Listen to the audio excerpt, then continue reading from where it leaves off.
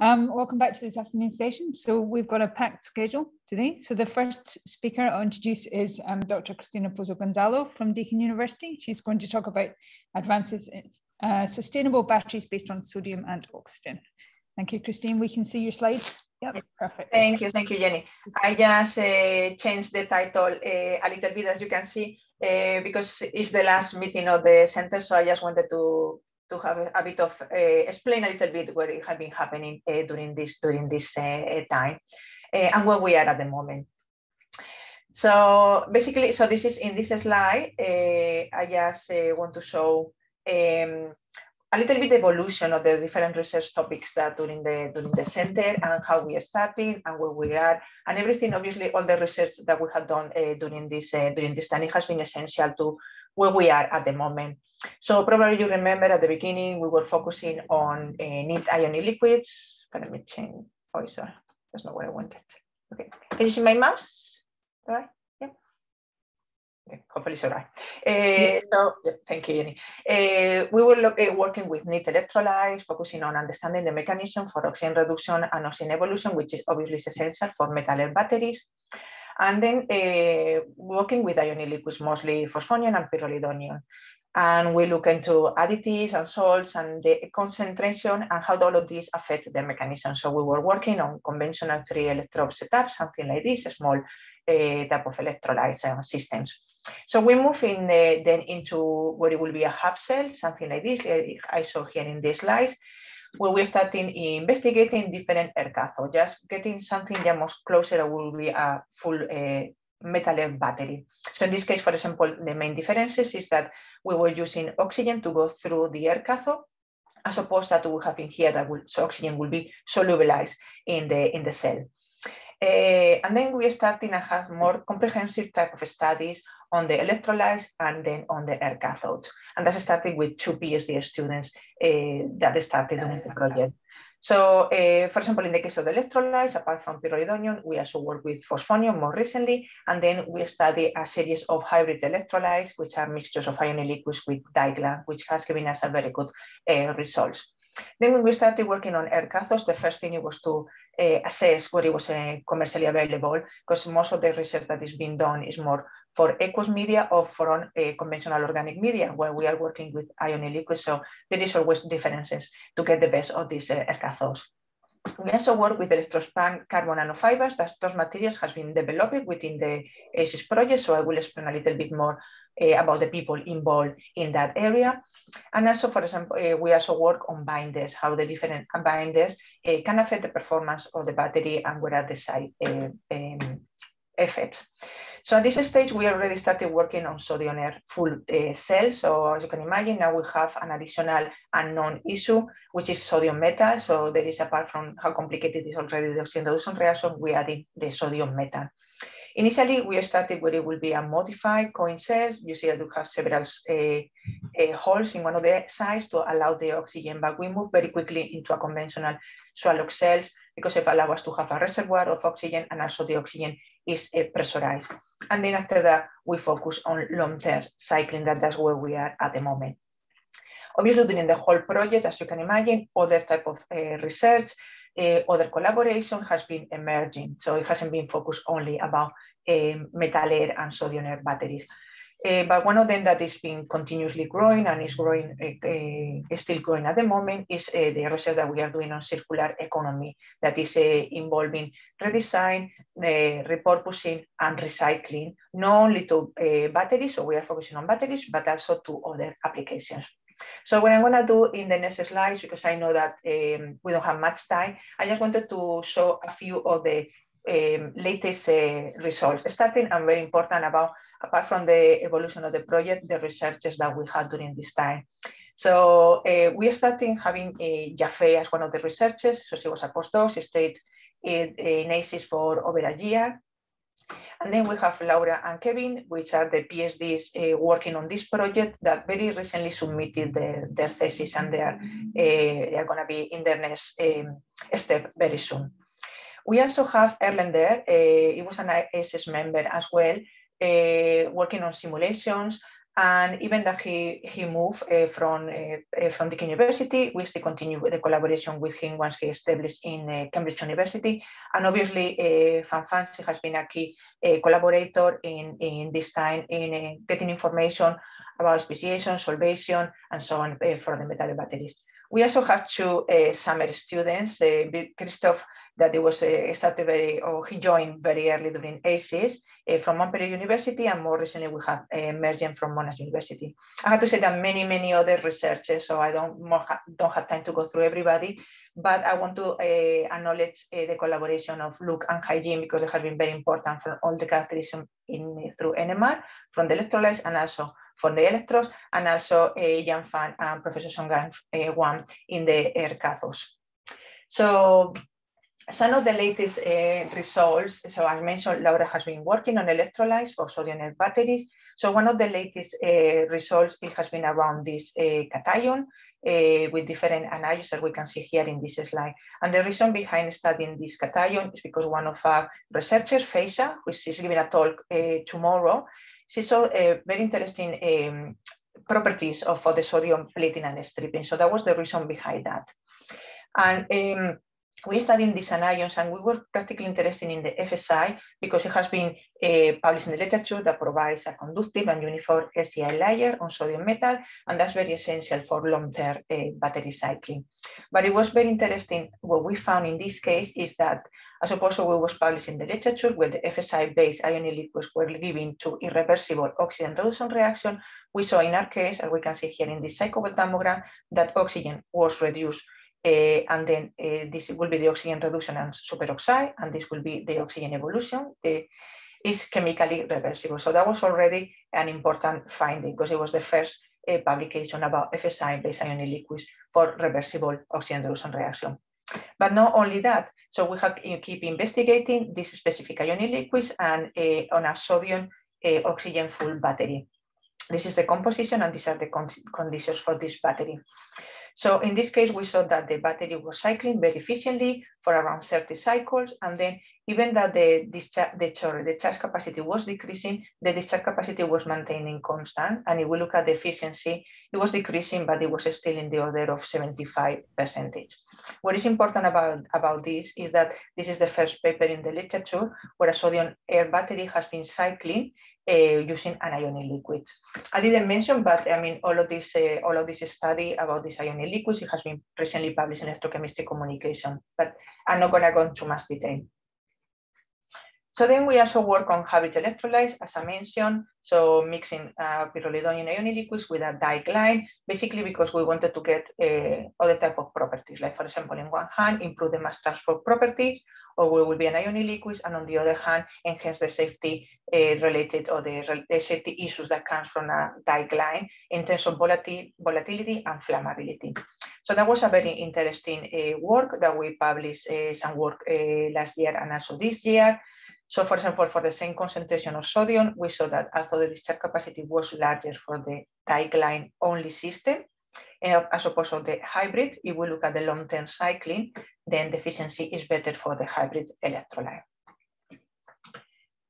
As I mentioned, one important part of our research, it has been on electrospun carbon nanofibers. It has been in collaboration with Jan Fan and Professor Shungai Wong, as part of one of the Hanli, which is a PhD within ACES as well.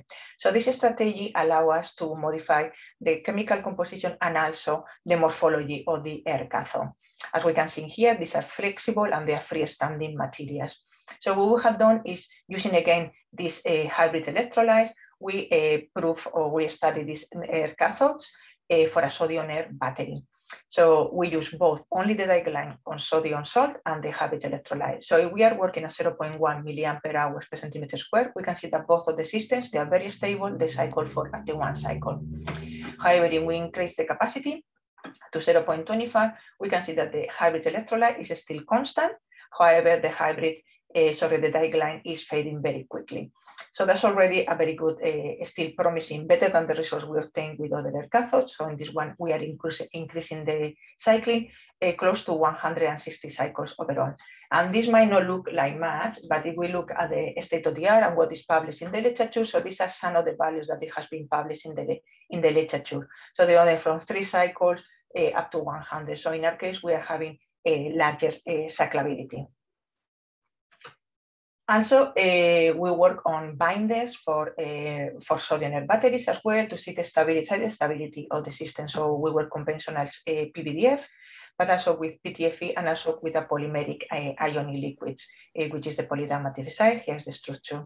So we saw in this work that the PVDF is unstable in the presence of the electrogenerated species that we obtain during oxygen reduction. We can see here how the PVDF it turns black very quickly. However, PTFE and polydiamide, they are more stable. Also, what it was important from the polydiamide and PTFE contribution is that we can see that both of them they are stable. The polydiamide TFSI, the polymeric ionic liquids, has higher potential, but also we can see the plateau. In general, it has more positive potential than in the case of the PTFE. So that was also published this year. So that was also done in collaboration with Sean and Luke Odell, so collaborators in this work. Also, just to mention that in the case of hybrid electrolytes, where we are at the moment, so there was something that we wanted to investigate, and that was the role of the cation of the ionic liquids. Because we saw that there was, from the previous work, we saw that there was a role of the cation of ionic liquids, but it wasn't very sure. We weren't very sure. There was too many variables in the systems. We were comparing concentration. We were comparing different amounts of dye line with ionic liquids. So in this work that we are currently finishing the manuscript, we wanted to keep the constant salt concentration and then just changing the cation and in some cases the anion. So what we have observed so far is that they do have a role for sure. We can see that affect the discharge capacity, and the overpotential, and also the long-term stability.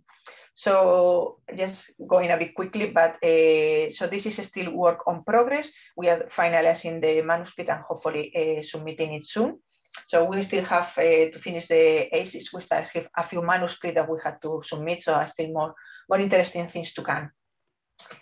I just wanted to finish just saying that, announcing that I'm currently the guest editor of a special issue on circular economy and energy storage material, and sent some invitations, but please, if you are interested, just contact me. We have extended the deadline. I know that last year with all the COVID restrictions, it has been a bit complicated for people to submit the manuscript.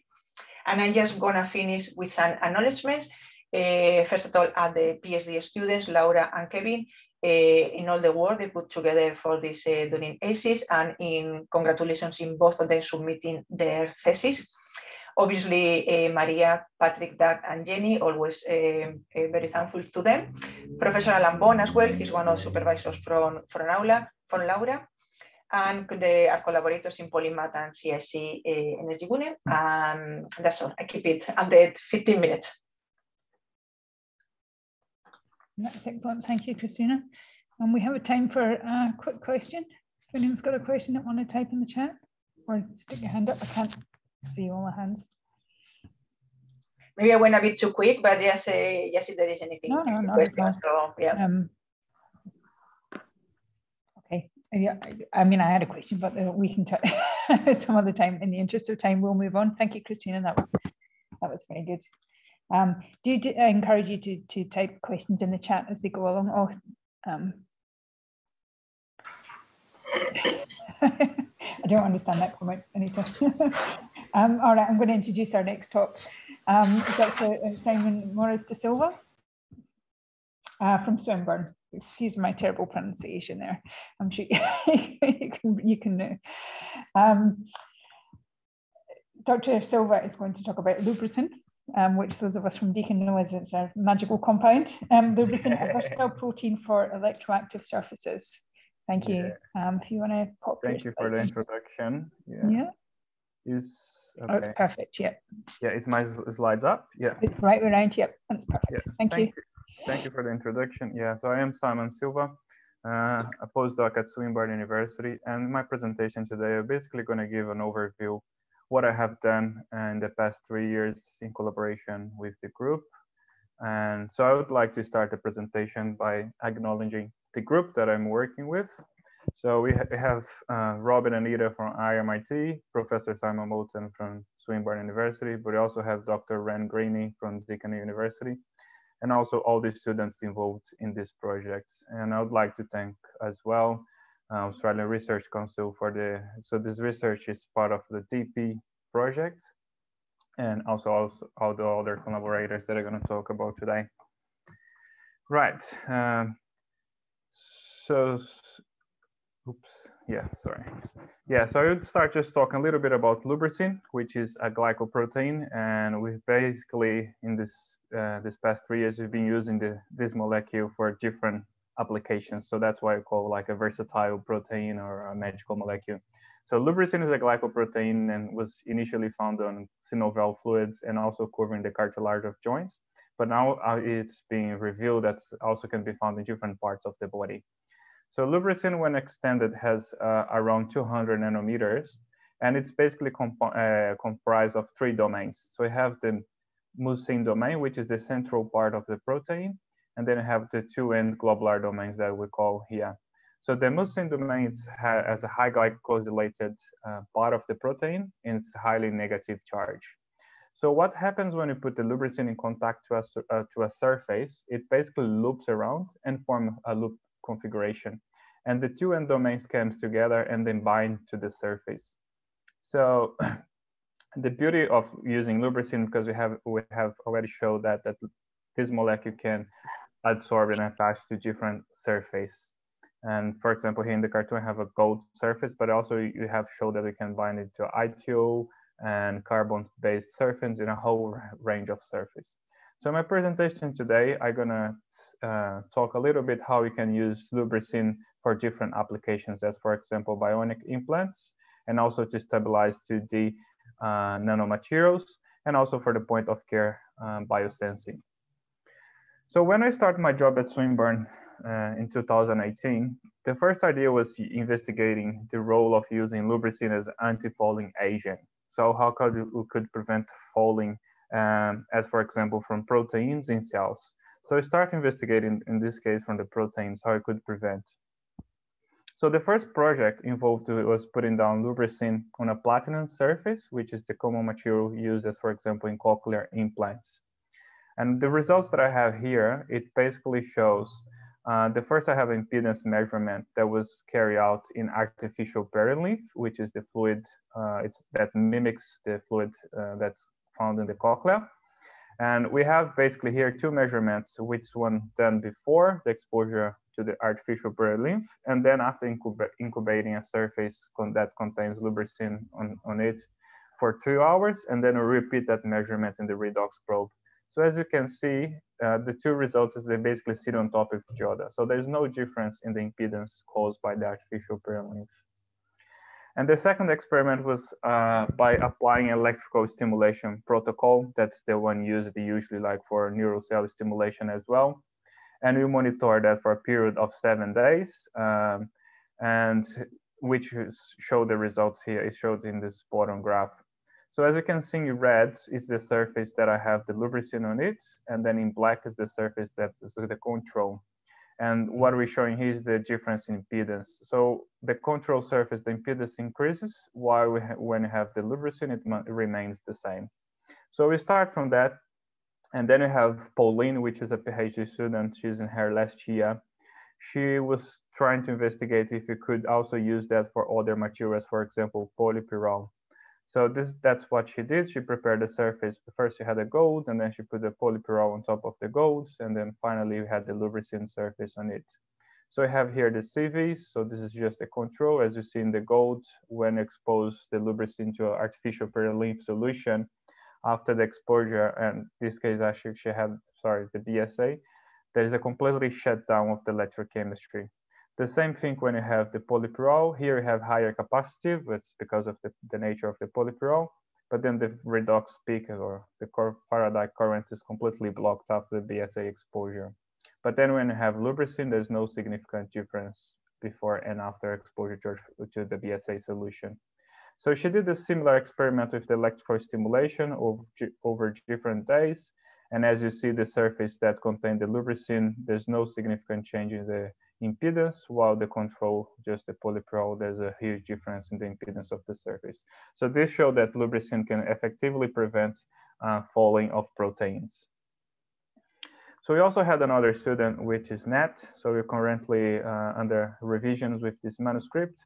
So Matt was then investigating the impact of the Lubricin on cell adhesion. So in this particular case here, we're looking at fibroblasts, and we're interested in fibroblasts for three reasons. First, because of their aggressive nature, and also they play an important role on on the encapsulation process of implants. And third, also because we could compare with previous studies. So Nats had a similar approach as well of applying electrical stimulation for that, for those surfaces that contain the cell culture in there. And we had three different configurations. We basically have a control, which was just a bare electrode, a bare gold, and then you have one surface with recombinant Lubricin. And Lubricin is also found on this the cartilage in combination sometimes with hyaluronic acid. So that's why we do a combination between HA and also Lubricin. So as you can see here, the surface of Lubricin, even after stimulation, there's no cell adhesion on that surface, but also when you have the combination with the HA. So that shows as well that Lubricin could also be used to prevent the adhesions of cells in implants. So that's where we start. And then we start to investigate how could you use Lubricin as well to stabilize 2D nanomaterials in concentrated electrolytes and also complex fluids. So the procedure to prepare the surface is quite simple. We basically mix the 2D nanomaterials with the Lubricin solution, and then we have the final product. So this is how it looks like a little bit. So what we showed in this work was basically that the Lubricin, it actually stabilizes the 2D nanomaterials when you compare it to the surface that doesn't contain Lubricin with different solutions, as for example, calcium chloride, sodium chloride, and also complex fluids. And more important as well, that the stabilization is it keeps over time. So it's not just at the instant, it's just not the where you prepare the solution, but also there's a time that the surface keeps stable. And then move on to the biosensors field. When I moved to Swinburne, I came from a biosensing background and I was working with the implants, but I was always interested in working with biosensors as well. So we tried to adapt this to using an electrochemical sensing platform. And the first approach that we showed was for the detection of clonazepam. So clonazepam is a benzodiazepine that's often used it's common used with drugs. Some people that abuse that using together with drugs because that prolongs the high effect. And so there's a need to detect that clonazepam. So we developed what we call an electrochemical assay for the detection of this molecule. So it's basically a swab test. So we have a swab that was based on a paper. And then once we collect that swab, we have basically a graphene oxide electrode that contains the Lubricin layer. And we place those two together and we can perform the electrochemistry. So when we challenge the surface in a sample of saliva that contains clonazepam, basically what you get is an electrochemical response here. And that signal is correlated to the concentration of the sample. So just to illustrate that, so we have here the two calibration curves. First, we have just a control where we have the carbon-based electrode without Lubricin, and at the bottom we have the carbon-based electrode with the Lubricin. So as you can see, when you change the concentration of clonazepam, so this was basically done by spiking clonazepam in saliva. So as you can see, there's a correlation that between concentration and current response. And you see that's linear when you have the lubricin, but it's not linear when you don't have the lubricin on the surface. And that's basically also because clonazepam, it binds to some proteins that it's found in saliva. And here just showed that it's, in this case, was kind of specific, because when you detect clonazepam in presence of other drugs that's commonly interfere with that molecule, which is diazepam and midazolam, basically there's no change in signal. So it's also, you show some specificity here in this sensor. So that was for the first example. But last year, we came with a collaboration with Universal Biosensors, which is a company based in Melbourne, and they are looking to develop sensing platforms. In this case, we're looking to the detection of TN antigen. So TN antigen, it's a cancer biomarkers and is expressed in more than 80% of the carcinoma. Unfortunately, as this is an open talk today, I cannot go into much details of the surface. But basically what we're trying to do is developing a technology that can detect TN antigen directly in a fingerprint of volume. And today, in fact, I'm talking from the Universal Biosensors company. So this is a device that we're working with. We're trying to adapt this device to using the surface that we are working on.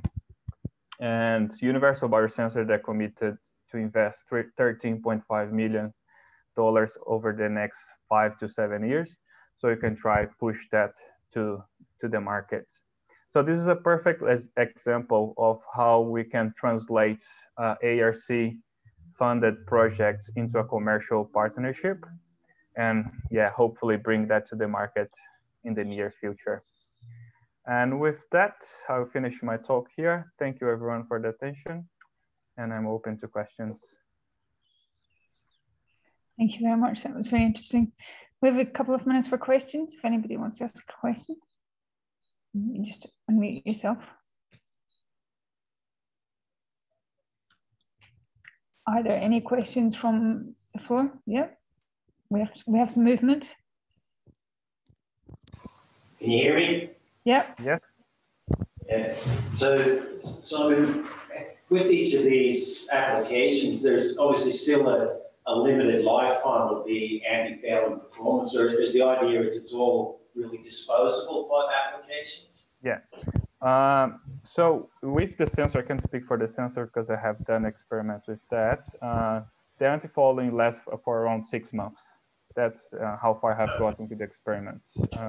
And with the implants, in the case of the platinum, we have data up to 4 weeks. And yeah, I didn't go further than 4 weeks because basically I had bacterial growth in my medium. So I'm gonna have 6 months, that's pretty impressive. Yeah. Thank you. Thank you. Excellent. All right, thank you very much for a very interesting talk. Thank you. So next up we have Klaudia. Wagner, I presume is going to present from the LKM. Are you? Klaudia? Yes. Just while Klaudia is getting her slides up, Klaudia is from the University of Wollongong and is going to present on using dilute mixtures of hydrogen and methane for energy applications. Thank you, Jenny. Good afternoon. Today I would like to tell you what we can achieve with the diluted mixture of the hydrogen with the methane in the energy application, how we can extract it back, this hydrogen, if we want to, and actually why we did this project in the first place. Power to gas is a technology which uses the concept of using the excess of the renewable energy which is produced in the low demand time, and instead of wasting, can be actually used to produce hydrogen in the process of, for example, water splitting, and then the hydrogen can be later injected to the existing natural gas line network. This is very clever concept in many regards, because not only increase the capacity of the existing system, but also flexibility by having this backup of the energy. And the existing grid can actually accommodate, provide the storage and the transport for the hydrogen. And on top of this, it is actually the perfect way for the decarbonization, because hydrogen is a pure energy carrier. However, there is a limitation. we can only introduce a small amount of the hydrogen between 5 and 10% for the existing grid without any modification for the safety reason. This project is for a while, but the first country which really inject hydrogen to its grid, it was Germany, and they did in 2013, and many other countries follow. And it looks like Australia is just about of this time to join this technology. And for us, the question arises, what else can we do with this diluted hydrogen in the natural gas? And since the natural gas is mainly composed with the methane, we attempted some study to look at this model mixture between hydrogen and the methane. In the first attempt, we were looking, can we use this diluted blend directly to produce electricity? And we use an alkaline fuel cell with gas diffusion electrodes, which were based on the vortex, with relevant catalyst. And we look also the range of the concentration from the 100% to the 5% down. And as you can see from this polarization curve, actually, once we start dilute the hydrogen, the slopes start to show up on the curves and declining the current. And clearly, for the 5% of the hydrogen at the potential of 0.6, clearly there's a starvation effect, and the cell is not performing. However, if we target a lower current density, like 10 milliamps per centimeter square, then the cell performing quite well, and we only have to use 60 millivolt over potential to run the cell with the 5% hydrogen with compared to the 100%. The second project aimed at the hydrogen extraction. Can we have it back? And currently we have 3 existing technology which can do this. However, none of this technology can deal with such dilution. None of them can go with the dilution below 20%. The third one, which is highlighted, this is the electrochemical method, which is based on the 10 fuel cell membrane, which we actually follow the same concept. In our case, we use the same type of the fuel cell device. However, we use acid as the electrolyte. And how this is working? You supply hydrogen or the blend of the hydrogen to the anode, where during the oxidation the proton is produced. The proton then diffuses to the cathode, and the mobility of the proton in acid is really high. And on the cathode, the proton is reduced, and the hydrogen is recombined. You don't need much potential to drive both reactions. Theoretically, even if you deal with the 5% of the mixture, you need only 76 millivolt to have this process. And if you can see the voltammogram, which is recorded in our cell, the two processes, hydrogen evolution and hydrogen oxidation, are really in close together. And indeed, the first current which we can see is around 100 millivolts on the above the potential which we have hydrogen oxidation reaction. We also did an experiment, control one, when we record the current when the hydrogen was flowing, and then when we switch off the hydrogen supply to the anode, and we can see clearly how the current declined to the zero, just confirming the origin of the current. In terms of the cell performance, there was no difference between the concentration of 100 and 10%. The cell performed at the same level. However, for the blend of 5%, we can see clearly some kind of decline of the current and also the gas collection, which we identified from the impedance spectroscopy that was due to the mass transfer limitation. However, you can overcome this problem if you supply more hydrogen by flowing faster. It means you can see clearly by increasing the total flow of the mass, how the current can actually come closer to the 100%. However, there is a catch here. Faster you flow, more you waste.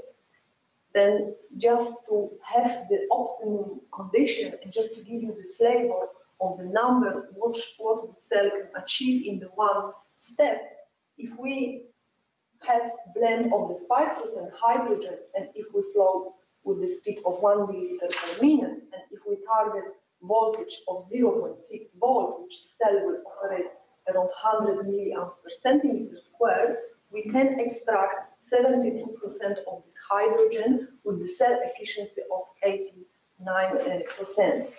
And if you would like to see a little bit more details about these two projects, you can have a look at these two publications.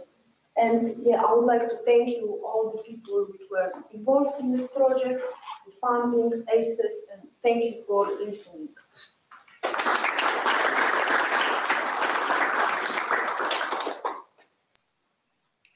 Thanks, Klaudia. Well, we definitely have a time for a question or two. Does anybody have any questions? Jenny, so Klaudia, what do you think is the biggest barrier to the practical implementation of that system? I think there shouldn't be really barrier. It seems to be barrier. I mean, it's all the infrastructure in place. Yes, I think it's maybe the need first. I think maybe with this new technology, there will be actually the need for the market of this kind of extraction in this kind of level of the dilution. And I guess you could use existing infrastructure to pipe things. Yes, yes.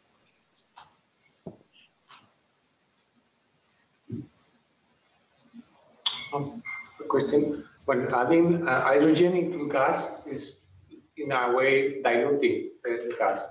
Like, how can you compare the caloric, the combustion of hydrogen compared to the gas? You get the same heat when diluting, or is there any limitation on that? I believe you even can enhance the caloric value because the hydrogen is the same density per volume. Yes, I believe you actually can increase the caloric value of the gas and make more cleaner.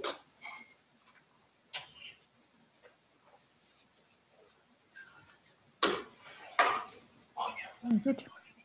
Any more questions from the floor or from virtual? No.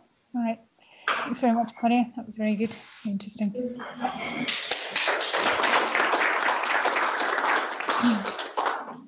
Okay.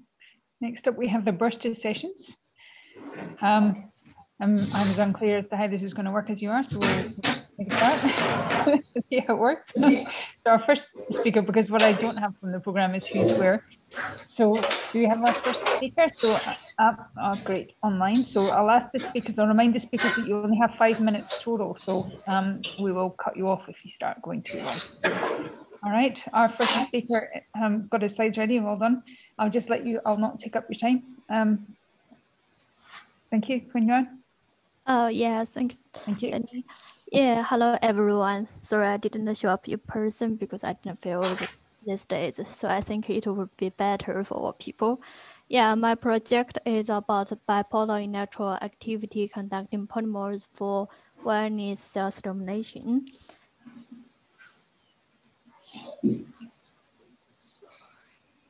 Sorry.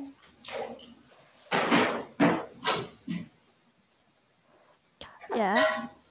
Currently, the neuromodulation techniques are related on the implanted electrode CC external supplies, which will lead to many disadvantages like the invasiveness, infection, and complication, and high cost. However, the bipolar electrochemistry, also called wireless electrochemistry, which is a phenomenon that the redox reactions could occur at the two poles of the bipolar electrode at the same time, where the bipolar electrode is unseized to the external power supply. In the meanwhile, current researches about the conducting polymers on the bipolar electrochemistry is demonstrated that it has the bipolar electroactivity and 725 voltage in organic solvent and acid solutions, and not all research have demonstrated that conductive polymers could have the good biocompatibility and could support the neural cell polymerization and differentiation. Therefore, the bipolar electrochemistry could be the contactless and awareness method to advise the traditional ancestor traditional cathode and wide electrode. It would be the awareness sector for medical disease. Up to now, we have built up the bipolar electrochemical setting up and the bipolar electrostimulating setup. The bipolar electrode setup had was shown like here. The cells were seated on the conducting polymers located in the middle wells. After applied the driving voltage, the conducting polymers went through the redox reaction and displaying the green color. At the same time, the cells were stimulated and we could say the Petrov cells had to perform the neural networks, and also the cardiomyocytes could get the different morphology from the fibroblast morphology next to the rodid neck morphology. It could be proved the bipolar electrostimulation would be the awareness stimulation to modulate their behaviors. With the ACES support, I have a long-term collaboration with Professor Robert Frost, and in 2019, I got 2 months visit to transfer this awareness setup and stimulate the cardiomyocytes under the identical conditions in DCU. For more information, welcome to the 2 publications here. And to pursue more possible collaborations and extend this project, I had a 1-week visit to Professor Wang Shu and Professor Guqi.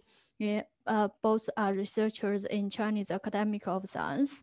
Addition, I did an oral presentation at the 11th World Biomaterials Conference and recently received the notification of oral presentation acceptance at ACES, and will do the oral presentation in September.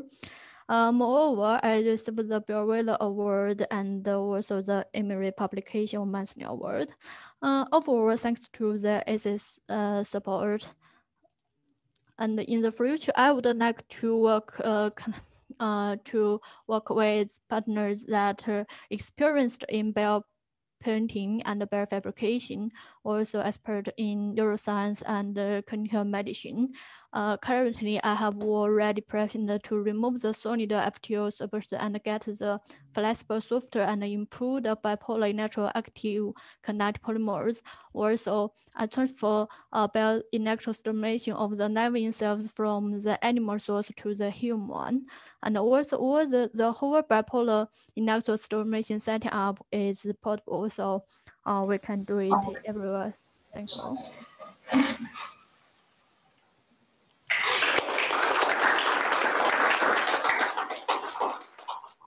Perfect, thank you very much. I think we'll press on. We maybe take some questions at the end if there's time for questions.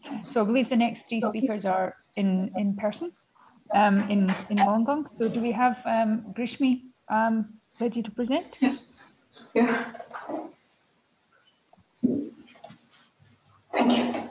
If you think of questions while the presentations are going, you can type them in the chat and the speakers will answer them when they are finished as well.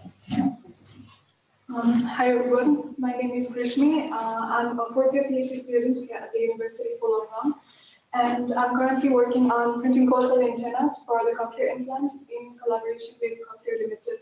So in this presentation, I'll be talking about one of my projects, which is on the interprinted spiral coil antenna for the cochlear implants.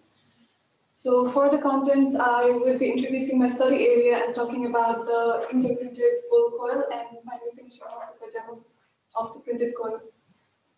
So my study area, which is the wireless energy transfer in cochlear implants. Now the figure on the left is the cochlear implant. It's a neuroprosthetic device that is surgically inserted underneath the skin and whose electrodes stretch into the inner ear or the cochlea and electrically stimulate the hair cells within the cochlea to provide the sensation of sound. Now this implant here is paired with another external unit on the right. So these two units communicate with a set of transmitting and receiving antennas through a radio link. Now more on how the radio link works, here's a video. So when you supply current to a coil or an inductor, so it generates an EMF in the coil, put a second coil near it and you induce a flux which generates current in the second coil. Now the second coil and the coil within the cochlear implant antenna is, the cochlear implant is actually the big focus of my work. So I am printing, the coil with the inkjet printing method. Now this is a schematic for my work. We are using inkjet printing method, which is a droplet dispensing system. It uses pulse voltage to eject droplets. For my purpose, we are using the PDMS, which is the polydimethylsiloxane. It's a biocompatible and non-toxic polymer. So we use the sheets and then we use gold nanoparticle-based ink. We print the coil antenna here. It's actually loaded onto the computer with the inkjet printer, and the coil has actually been simulated using the MATLAB program. So to mention the diameters of the coil, it's about 3 centimeters. The outer diameter is about 3 centimeters. So we print pixel by pixel and finally print the coil. To go into detail about the printing, so we take care of 3 main parameters of the printer. The first of which is the drop angle. So you want the drop angle to be close to 0 as possible. So in this one, that's the drop view camera of the inkjet printer. So for that, we have a drop angle of 0.78. So with that angle and the threshold parameters with the voltage and pressure of 5 volt and minus 20.52 millibar, we actually get a drop with a volume of 6.8 picoliter. So with that, you can see the picture of the printed ink. So at 500 ppi resolution, you get to see all the individual droplets, and each individual droplet is about 300 micron. Now, in order to make a printed line, a conducting track, you actually increase the resolution to 900 and stack the coins on top of each other. So you get a printed line. After 15 minutes of printing, you get a perfectly printed coil. We dry this coil again for 2 to 3 hours at 100 degrees, and you can see in the SAM image, the gold nanoparticles have fused together, forming a solid block. The little holes over there, those are the solvent escape passages. So when it's drying, the solvent is actually evaporating from the ink. The next thing I have is the wireless coupling with the phone charger. So the coil I designed, it actually works at the frequency of your average mobile charger. So that's the mobile charger over there. We place the coil on top of that, and we have actually managed to light an LED with that. So with this coil that I've printed, it actually has an efficiency of receiving 46.66% of the signal. Measuring the impedance, the electrical parameters of the coil, we can see that it has a series inductance of 990 microhenry, a series resistance of 1.7 kilo ohm. So to conclude, we have successfully designed, printed, and wirelessly demonstrated the printed coil. At the end, I'd like to acknowledge my supervisors here in UW, Gordon, Stephen, and Shah, our industry partners, Patrick and Sophie, and my lab supervisors, Adam, Ali, and Kalani. So if you have any questions, you can even email me. Thank you very much.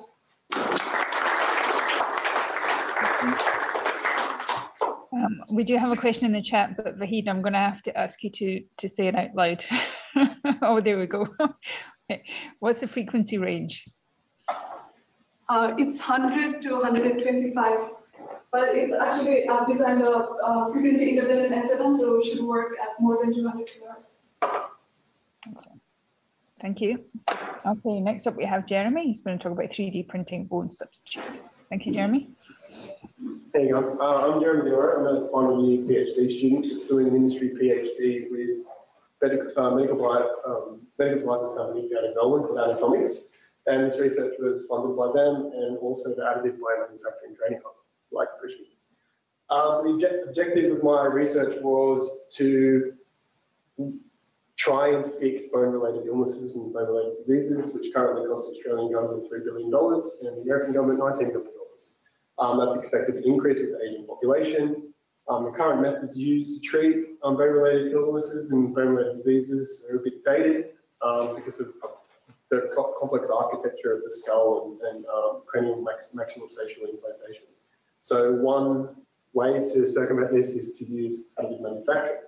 So my whole project is based on a collaboration with an honours student who developed this printing platform, seen in A, and the schematic of that basically shows a powder bed fusion technology. So I've got a powder bed of a material that's scanned with a 2D cross section and all the particles fused with this laser upon heat. And that platform moves down, another platform moves up, more materials deposited on top, and then the laser does another pattern and it fuses to the bottom. So this platform can go into basically any laser cutter. And depending on the material type and the laser wavelength, you could take a 3D printer out of it. So this is the material I've used for my project. It's like little stars that are about 0.5 mil. It's high density polyethylene, it's biocompatible, it's approved by regulation bodies, Therapeutic Goods Administration and FDA. It's an established material for cranial maxillofacial implantation and also some load-bearing applications when it's cross-linked. It's called StarPore. It was previously called Pore Star. FDA didn't like the innuendo, they've changed the name. So basically I get the laser, it fuses, and the stars sort of neck and coalesce together. And that forms like a really porous 3D structure. When compared to other market products, so one of them is called Medcore, one of them is called StarPore, and I've got sintered StarPore. So currently it's made by basically molding it. So they put it in like whatever shape they want, they vibrate it down, they heat it up, polymer expands and welds in on itself, and you get a fixed porosity. 36% for the Medcore, 68% for the StarPore, and then 82% for mine. Because it's not restricted where the laser is, the polymer moves a little bit, shrinks, air expands. I can't get that any more dense, but that surface roughness, as you can see in the 3D microscopy, is beneficial for tissue ingrowth and tissue infiltration. And I did it in collaboration with QUT. I did an 8-week subcutaneous in vivo study in a rat. And found that my sintered scaffolds, which are way more porous, had an 80% tissue ingrowth compared to 20% and 25%. Mine also led to microcapillary formation. The next part of my project was to make like an active StarPore for the industry partner. So to integrate bioactive glass or different ceramics to improve the mechanical properties and potentially improve the inert nature of high-density polyethylene.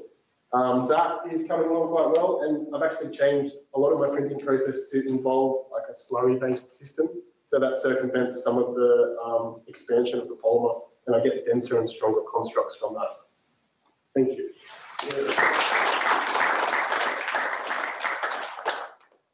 That's very interesting. Thank you. Any questions for Jeremy? What's a bioactive glass? What is it? It's a ceramic that is used as a bone substitute, basically. Yeah. So it's similar to hydroxyapatite. I can mention that next time. Probably a good idea. Okay, excellent. I think the question, and there's a question in the chat that's for Brittany, I think. So I believe Lee's going to present from home. Is that right, Lee? Are you there? Yeah, I'm here. Yeah, I'm presenting from home. Okay, if I can get Wollongong to stop sharing. Okay, thank you. Oh, it does. Yeah. Okay. So. Great. Okay, so hello everybody. So my name is Hong Kwan. I'm presenting from home because I have a cold lately. My project is mainly about machine learning for myoprosthetic hand control interface. I'm from Soft Robotics and working with Professor Pozo-Gonzalo. And So briefly about my project, it's mainly about user intention prediction. We focus on improving generalization capability and control precision, robustness of the prosthetic hand control interface. And the second goal is in the interactive system, the user can learn and adapt to even the most primitive control approaches. So therefore, user adaptation will also be considered in our project. So we employ a three-stage pipeline for pattern recognition based prosthetic hand control interface. This processing pipeline consists of muscle activity detection for turning on and off the hand, gesture recognition for function selection, and proportional regression for precision control of the terminal limbs. We did some preliminary try with several people. We recorded a gesture with 2 different speeds. We refer as abrupt movements and fluid movement. So gesture recognition was done in a simple pipeline with linear discriminant analysis and a feature of sample entropy, capture coefficient, root mean square, and waveform length. The results show that most of the misclassification tend to cluster around the transitional stages of the gesture execution. And further analysis showed that activation of the man-driven sensor was consistent across 2 types of movement. However, light discrepancy was observed in non-primary channel. In this case, the blue and the red channel. So to tackle this problem, we propose a muscle synergy based for gesture recognition. And secondly, at my previous experiment did not provide feedback for activation state of its sensor, so participants did not completely return to their relaxed state of the muscle after each execution. So this will be further avoided by introducing an online low latency activity detection. We experimented with gesture recognition using muscle signature and battle feature approaches. And so far with our pipeline, we observe a small intersection recognition improvement around 6%. We are working on the muscle activity detector. So the conventional approach for detecting muscle activity has always been detecting the changes in signal energy. This can either be in low pass signal envelope or using information entropy. However, it's prone to false and misdetection and require manual calibration. And we are working on unsupervised muscle activity detection using hidden Markov model. For the training phase, first we detect the optimal change point using the general likelihood ratio test. And then we perform K-mean clustering to select the most representative signal to train 2 different hidden Markov model. So the hidden Markov model will be used to compute the likelihood of the EMG sequence in the time domain without any feature extraction. And then we fuse that with the previous mentioned energy detector for detecting the onset and offset of muscle activation. And we analyze it with a few samples. And so far, this detector worked quite well, even with EMG signal as low signal to noise ratio. And we are running on the full analysis on the NINA Pro dataset as well as our datasets, and we'll publish it soon. And finally, I would like to thank University of Wollongong as well as ACES and people at Amber for supporting with my project. And thank you, everyone. Thanks, Lee. I have a quick question. So can you explain, I mean, machine learning is often going to down the road be used to predict something. Is that the ultimate aim of your project? Can you just clarify what your ultimate aim is? Yes, so the aim is actually we build it. So although it's machine learning, but we want to have to be less robust enough so we don't have too much latency in the predictions. So we have to combine that machine learning as well with traditional signal processing. Yeah, so it's mainly about prediction, making prediction. Okay. Any other questions from anyone? Okay. Thank you very much again. Linda online, and can I ask LKM to mute? Yeah, perfect, thanks. Linda, are you ready? Yeah, thanks so much, Jenny. I'm just sharing my screen and put this in presentation mode. Can you see that? Yeah. Okay, great, thanks. Yeah, so as per previous talks, my focus is on community renewables and on the framing of actors in Germany and Australia. To recap, so there's more than 1,700 citizen energy companies in Germany that fit the definition enshrined in the German Renewable Energy Sources Act. And they're usually projects that have a cooperative governance structure and that are made up of at least 10 natural persons as opposed to major sort of shareholding companies. So in Australia, there's about 105 community energy groups operating as of present, and those projects usually refer to projects that have at least two of the three criteria of either being owned, developed, and or benefiting local people, but there is no official legal definition in Australia that's enshrined in legislation. And the The research is embedded in the context of a new landscape of energy services, whereby local energy markets can function as hubs for local actors to valorize their services and help balance the system. So that's the sort of depiction on the left here. And then within this new landscape, we have end users taking up an active role in participating in system optimization. So that's the picture on the right here. And the question is, do current government policies facilitate such an active end user role? And what do key policies reveal about the positioning of other actors as well? And in seeking to answer those questions, I'm conducting a comparative policy impact and discourse analysis that follows three steps. First, I classify policies for a systematic comparison across national jurisdictions. I then conduct a qualitative discourse analysis and then use my developed framework to identify key barriers and policy gaps.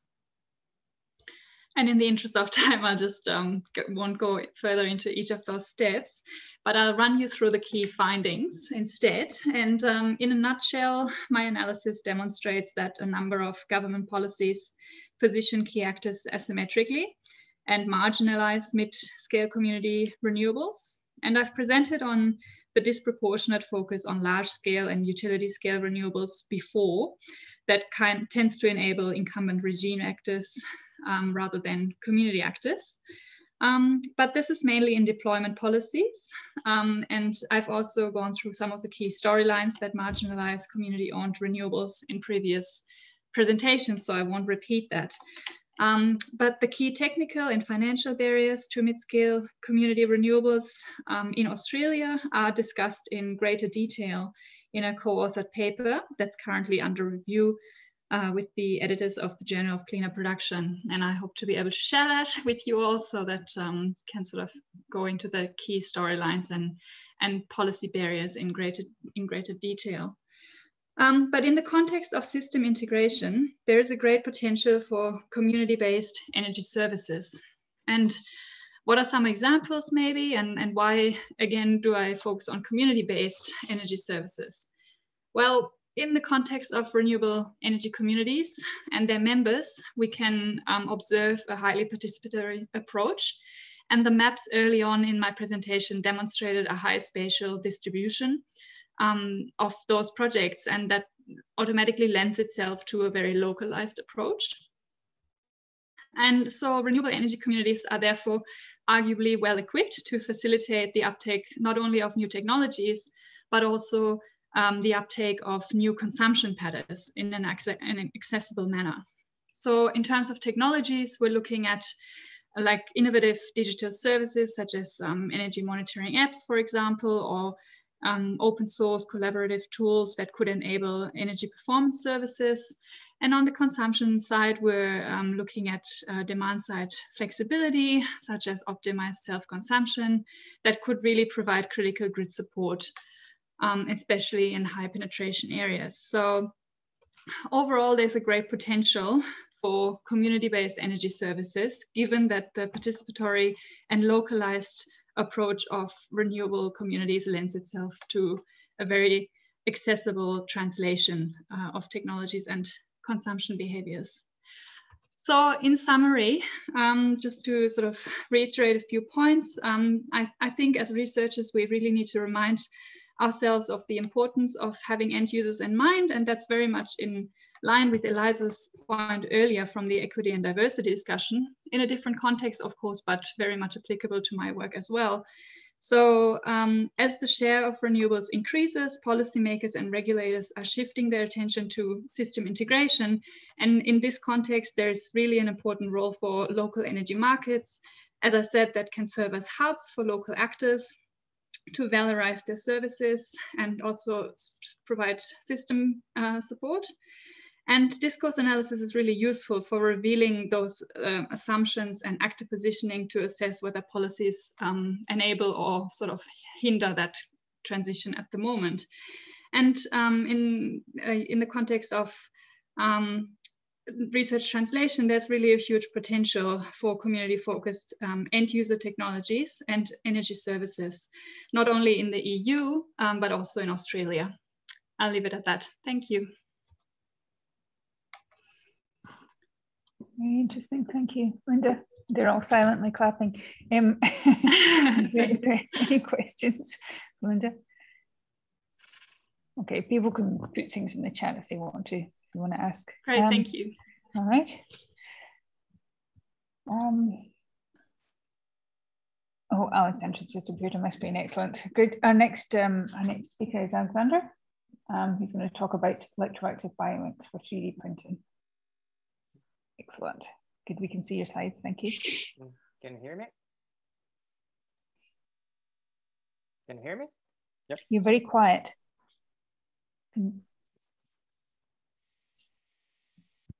Oh. Yep, better? A little bit. Good afternoon, everybody. I'm here today to talk about a part of my PhD research, and the title of my presentation is a soft electroactive bioink for 3D printing based on geoma and graphene oxide. First of all, bioinks are defined as materials used to produce engineered artificial living tissues using 3D printing. These inks are mostly composed of hydrogels, materials that present similarities to native tissue extracellular matrix, make these materials excellent candidates to mimic the natural cellular environment's microstructure and mechanics. More specifically, electrically conductive hydrogels are highly relevant, especially in tissue engineering approaches such as nervous and cardiac tissue engineering, where electrical conductivity is the key for successful function in native tissue physiology. In general, biomological elements are soft in a range of a few kilopascals, and human-made electronics and implants are rich materials in a range of megapascals and gigapascals, as you can see by this figure on the top right side. This difference in stiffness can lead to the development of inflammatory response that could decrease the efficiency of the material in general. So in this sense, the combination of materials that are capable of sustaining electrically conductive match the stiffness of the target tissues and at the same time able to form 3D printed structures are one of the best approaches to be studied nowadays on biofabrication. One example of hydrogel widely investigated for such purpose is the gelatin colloidal gel hydrogels. Here's one example of 3D printing of pure soft gel hydrogels on the left, where in this paper, the authors developed hydrogels with stiffness between 1 and 8 kilopascals.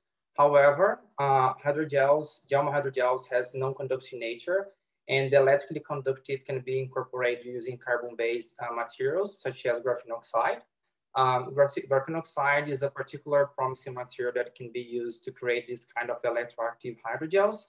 Since GO has some, on the electrochemical perspective, It's favorable because of the electromobility and the high surface volume ratio.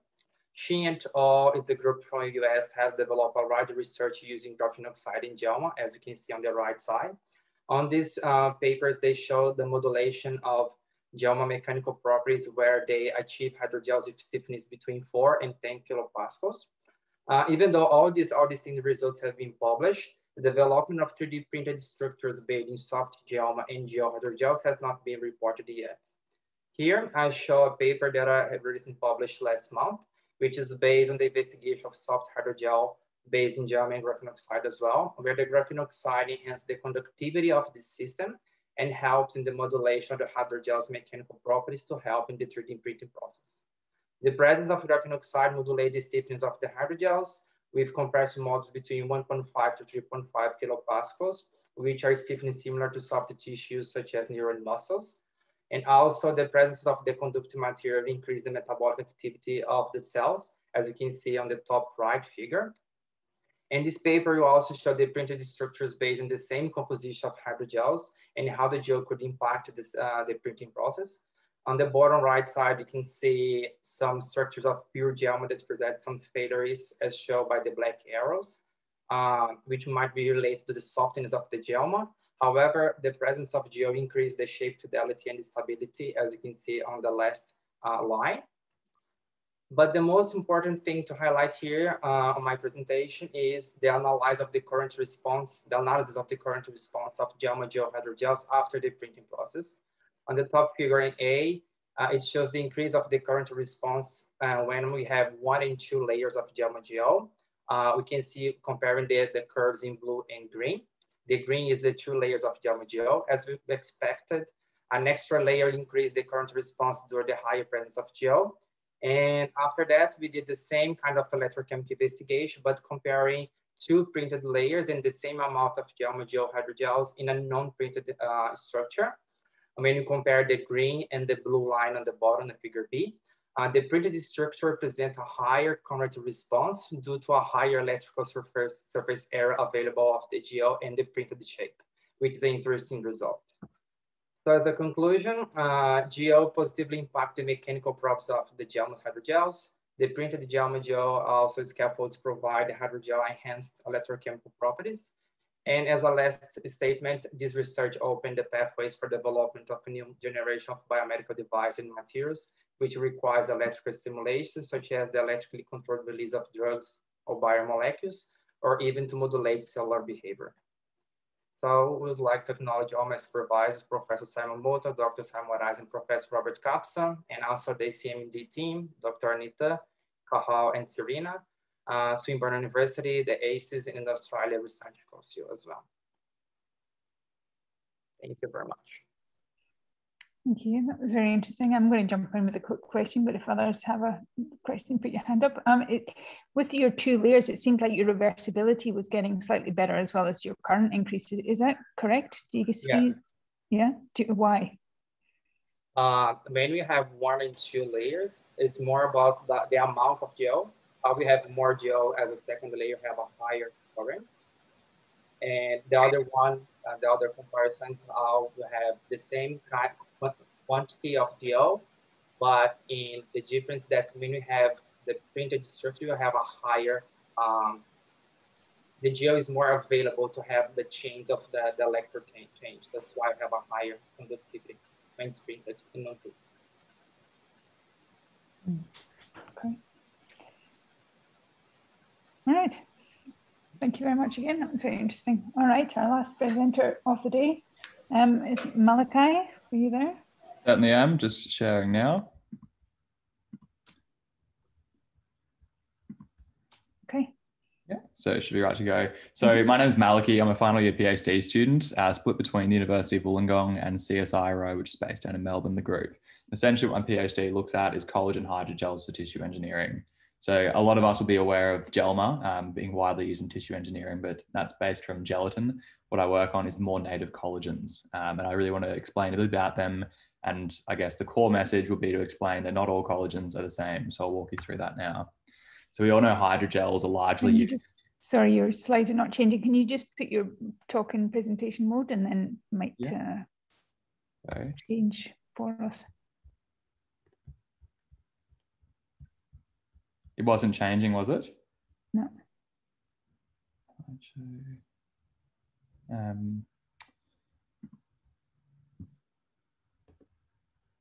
Sorry, I've got to monitor it and I'll unplug that, might.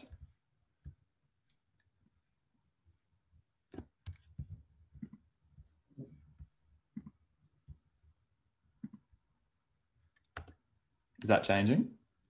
Not for me. Okay.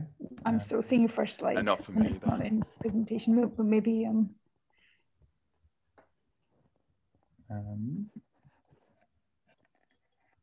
It's the far right icon. yeah, it's that one. Yeah.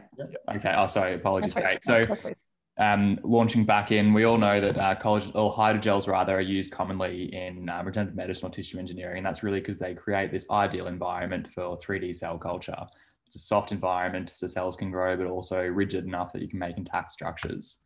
So collagen hydrogels, or collagen in general, I work with type 1 exclusively. So that accounts for about 90% of the collagen found in the body, and it's most commonly used in biomedical research. And most often this is sourced from animals. Really common sources from that are rat tail, porcine skin, and bovine skin. So the hallmark features of collagen and what makes it collagen is this triple helical structure, as well as a repeating glycine sequence with two other groups there that often rotate. So it has low water solubility. So most collagens that we use, we have to dissolve in weak acetic acid. So we have to neutralize that prior to inclusion of cells.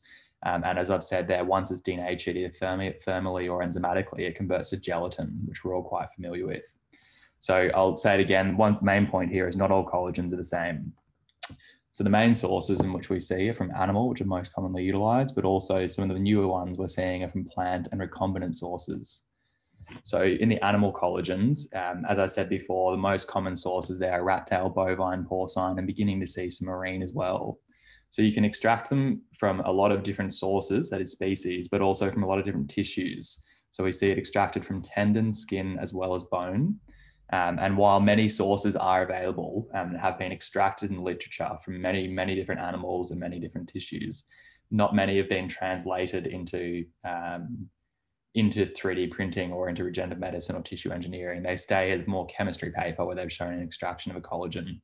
What we see here is that many are commercially available. So groups such as Advanced Biomatrix in America produce and supply collagens, as well as some functionalized form, modified forms such as methacylated ones, which can be used with 3D printing. So the animals are definitely the most commonly used at the moment. Plant proteins as well have been becoming to be more explored. That is extracting collagen from plants such as seaweed. And while some collagens have been extracted from plants, that's probably where a lot of the projects are left and haven't been utilized or explored for use in hydrogels for tissue engineering. And one that's becoming, I think, particularly of interest is recombinant collagens. So they're often termed collagen-like molecules or collagen-like proteins. And that's because they're made from this SCL2 protein, which is able to form the triple helix, which is that hallmark feature of collagen. So in order to produce these recombinant collagens, you use genetic manipulation on a host, such as a plant, such as tobacco or a bacteria, and you can increase the production of certain proteins and then harvest that. So there's a company called CollPlant in Tel Aviv, and they're currently producing and selling some collagen from the tobacco plant. One of the materials which I'm working with is a bacteria recombinant collagen from CSIRO, which they produce in-house. So it has a lower molecular weight than animal collagens at around a third of the molecular weight, so 100 kilodaltons there. So we use it at a much higher concentration, around 15% weight volume compared to the animals, which we use around 3%. This one's water soluble, which is quite favorable when you're working with it. And it has very high batch-to-batch consistency and can be produced in really large batches, which is convenient. So there's two main extraction techniques for collagen, and this produces two main collagens from the animals. So we see an acidic extraction or an enzymatic extraction. So the acidic produces a telocollagen, what we call it. So that's retention of a telopeptide, which is really involved in fibril formation. So it helps fibrils form. And if you include pepsin, an enzyme that cleaves a few more bonds, and it gives us what we call atelocollagen. This doesn't form fibrils to the extent that the telocollagen does. So a lot of people use rat tail collagen in the lab. And when you neutralize and incubate that, you'll get collagens of various stiffnesses, depending if you have TILO or ATILO, and that can be really important depending on the outcome you work with. So different cross-linking techniques, they're existing. So fibril formations most commonly can be used. And this involves the neutralization and incubation. That's often casting. But we also see in tissue engineering, some people do chemical modifications such as methacrylation, which gives rise to 3D printing techniques with rapid cross-linking. But what's of interest particularly is some novel approaches which combine some of these ideas. And in particular is a concept called fresh printing, which is the suspension extrusion bath. And we saw here a very nice paper in Science 2 years ago where they printed a heart, well, small heart here, and they print in a gelatin suspension bath, which allows it to be supported and that can form fibrils. We can see here in photo cross-linking techniques such as methacrylation, you get rapid cross-linking here, but that means you have to modify the collagen. So the second and final point I'll say is modification of the collagen changes its structure, which changes its properties. So on the left here, we see unmodified TLO collagen can form fibrils very well. The ATLO form, when it's pepsin extracted, can't form these fibrils as well. When we methacrylate either the TLO or the ATLO collagens, they almost completely lose their ability to form fibrils. So this can be really important when we're trying to understand and use these hydrogels for tissue engineering, including with cells. So the most significant progress in the field has really been driven by the abundance of sources of collagen and the crossing techniques which can be employed. But the biggest hindrances and difficulties working with collagen include its scarcity. So it's very expensive and can be hard to source and extract yourself. And I would say secondly is it's also quite unstable. So when you're working with it, you have to be very careful as well. So in summary, I would say not all collagens are the same. You can get different sources, different extraction techniques, and following that as well, different modifications of that can change the structure and the ultimate properties of the collagen. So thanks very much to the team, and thank you all to the ACES network. Excellent, thank you very much. Any last burning questions for speakers? No.